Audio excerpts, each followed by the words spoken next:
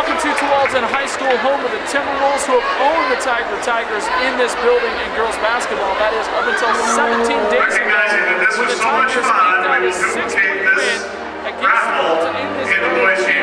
That's the first win for Tigard in girls basketball against Tualatin since 2003. Can they do it again tonight? We'll find out. Tonight's prep report presented by Sports One Ministries. Party-like atmosphere in Tualatin as the house was rocking, helping the Wolves break open a close game in the second quarter. Julie Arndorfer has it on top, dishes inside to Allie Brown. She puts it in off glass. It's 10-8 Tualatin. They lead for the first time and will not look back. Then Megan Chichoki has it on top, dumps inside to Arndorfer, and she puts it up and in. Make it 12-8 Tualatin.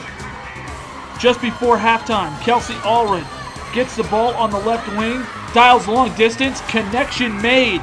Wolves take an 18-10 lead into the locker room at the break.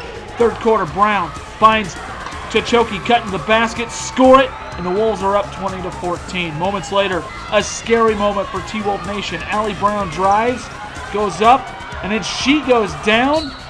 Trainers would come in, take a look at her left leg. She's in obvious discomfort. She would not return to the game, though reports say she should be okay. That's great news for the Tualatin Timberwolves. Back to action.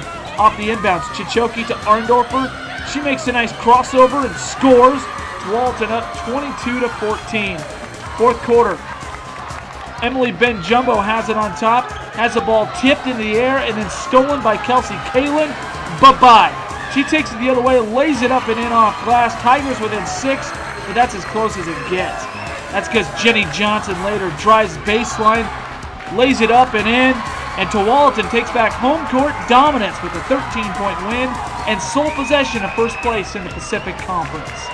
Executing the offense when we had our opportunities, and I just thought we played a tough game. First game we played them, they were really a lot more physical than we were. And I thought we met the challenge tonight. We were a little better in that area.